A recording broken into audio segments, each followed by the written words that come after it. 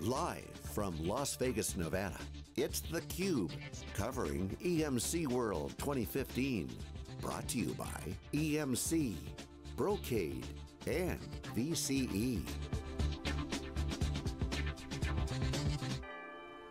Welcome back to EMC World, everybody. I'm Dave Vellante with wikibon.com, wikibon.org. SiliconANGLE's theCUBE, we go out to the events, we extract the signal from the noise. Jonathan Siegal is here, along with Peter Smails.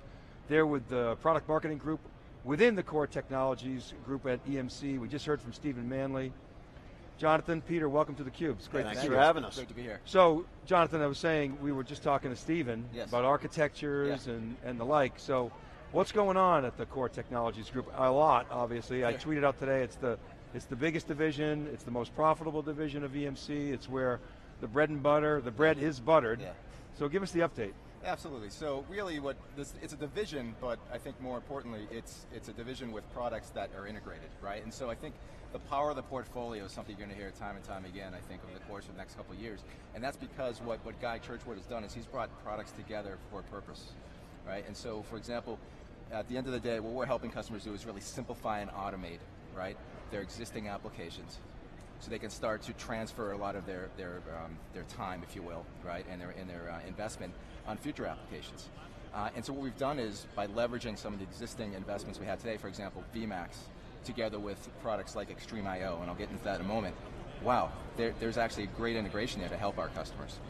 We've also taken data protection and ensure that no matter where the data is, whether it's on-prem or off-prem, it's protected, right? And we're also making sure that there's always a path to the cloud, right? So regardless of the primary platform that customers are using today, whether it's VNX or VMAX or Extreme IO, we're investing to make sure that there's a path to the cloud. And by doing that, we're leveraging recent investments that we've made, for example, with Maginatics, as well as other products like Cloud Array from Twinstrata.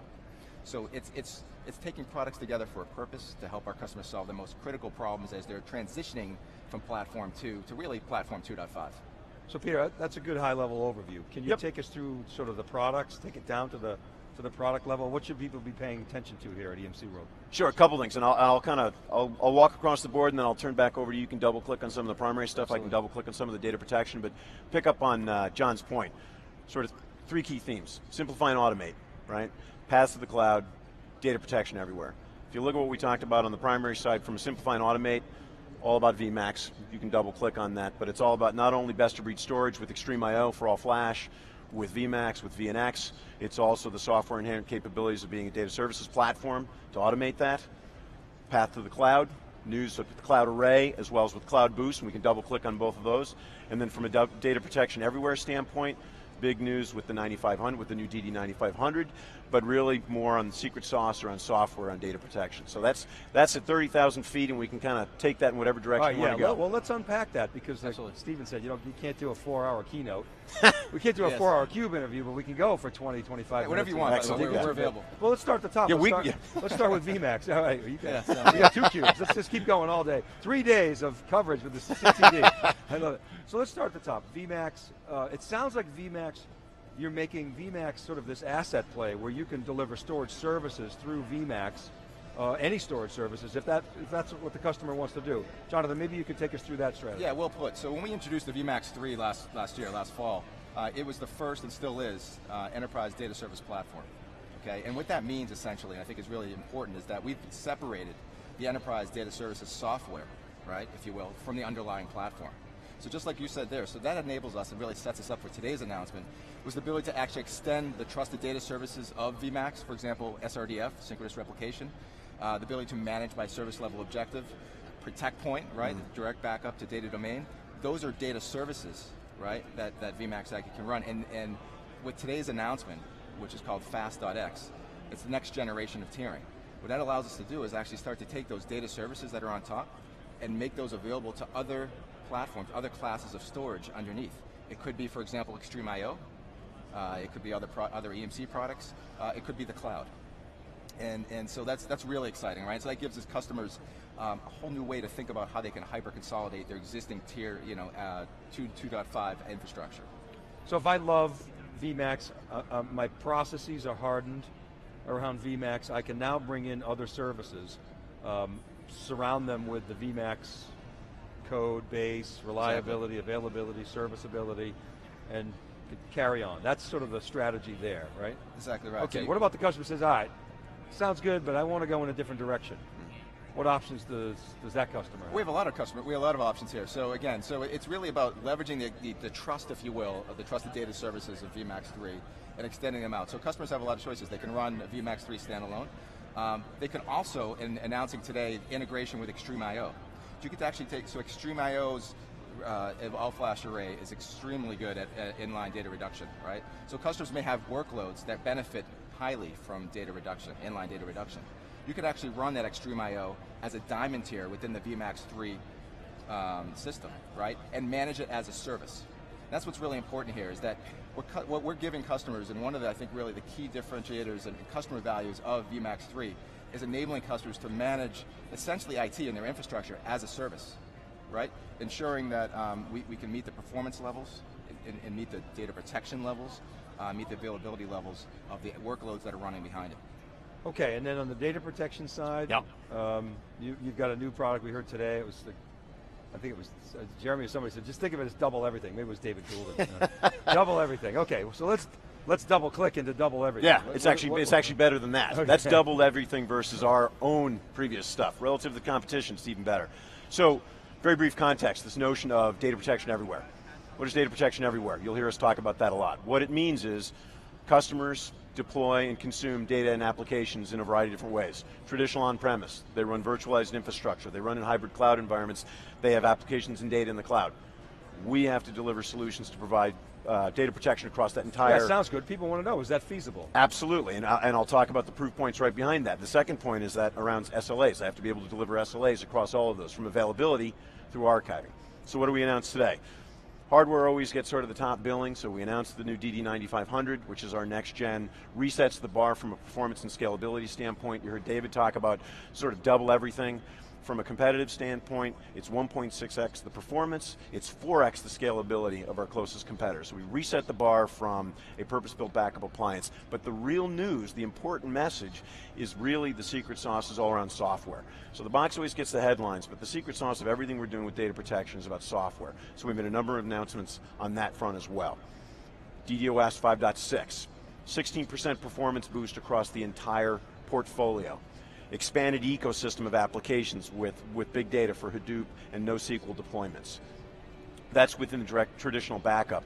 Beyond that, we introduced Protect Point, the next rev of Protect Point, expanding our ecosystem of support around Oracle, SAP, and DB2 support. So direct integration from primary to protection storage, that's all powered by software.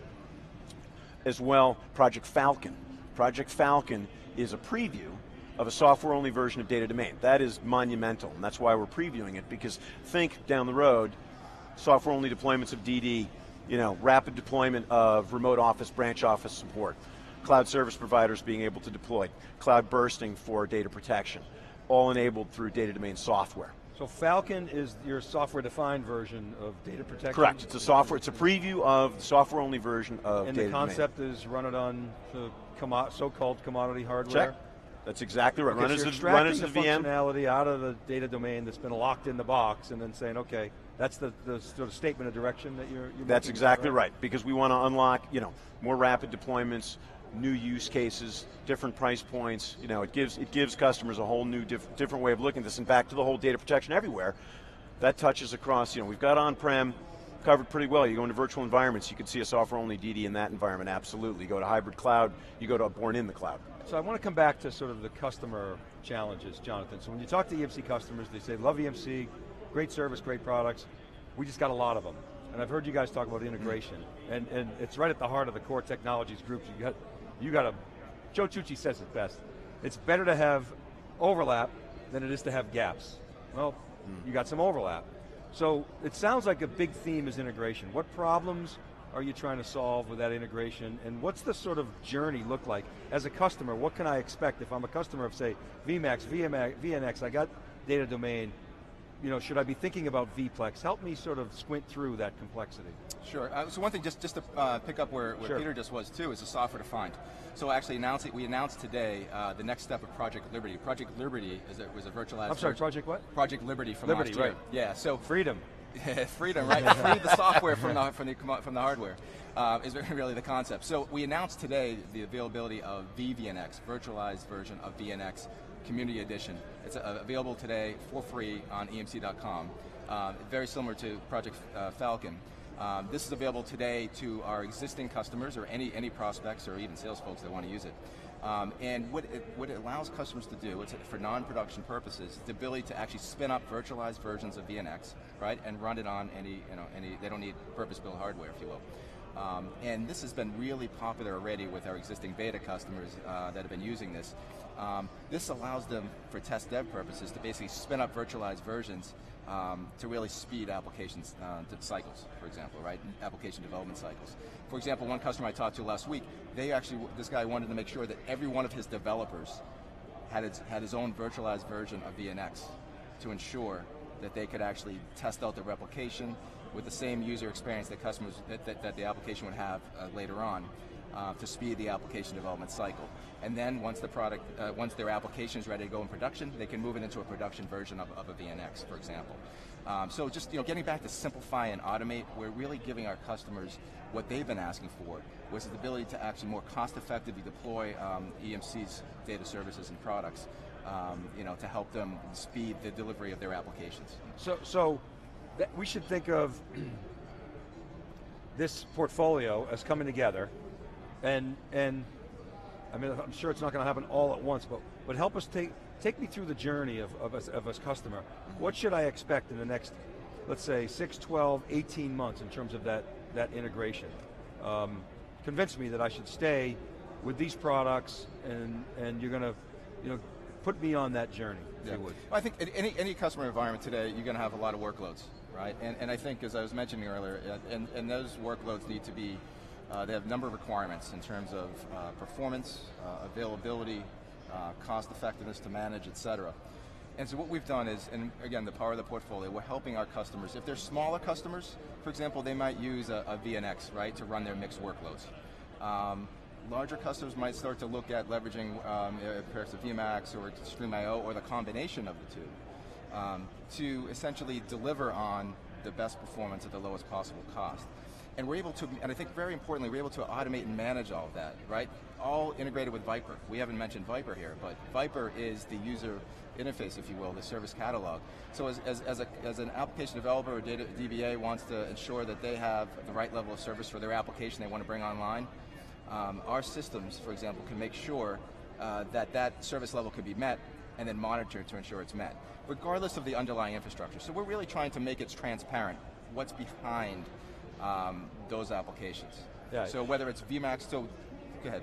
No, I was just going to expand on your, I mean, if you kind of net that out, to your question, you look at the integration. I mean, at the end of the day, there's no silver bullet, right? There's no magic bullet from an application workload standpoint, whether it's data protection, whether it's primary storage. At the end of the day, you've got to have a best-of-breed portfolio strategy. We've got that. Okay, that's not going to change. Extreme, VMAX, VNX, right on down the line, we've got a great best-of-breed strategy. The key is then around all of the automation that John was talking about, and we've got proof points to speak to that today. So back to proof points to the customer, we've got those today.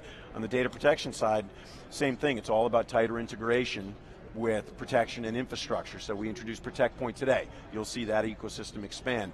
You heard about Extreme.io, one of the key differentiators there is around replication. That's powered by Recover Point. So another good example of a short-term integration. So I think what you'll see directly, the journey is you're going to continue to see us have best-of-breed portfolio, and you're going to continue to see us build more and more leverage, which ultimately is driving that simplification of the infrastructure. Asset leverage for the customers. Right. We're going to be talking about your customers. And you're right, we're out of time. We haven't even touched on, we barely touched on Viper. We didn't talk about vPlex, Recover Point, Protect Point. Then you got VMware, you got OpenStack, you got Hyper-V. And we got cloud. Okay, got cloud. We got all cloud. Kinds of integrations that you've got to support. Massive portfolio, substantial R&D effort to make all this stuff work. You guys have done a great job building competitive products. We're getting the hook. I'm sorry. Getting the hook, all right. Jonathan, Peter, thanks very much. All right, well, thanks for the time. For Really coming on appreciate theCUBE. Really appreciate it. Thanks for having it. Appreciate it. All right, keep right there, everybody. We'll be back with our next guest. We're live from EMC World. This is Dave Vellante. I'll be back with John Furrier right after this break.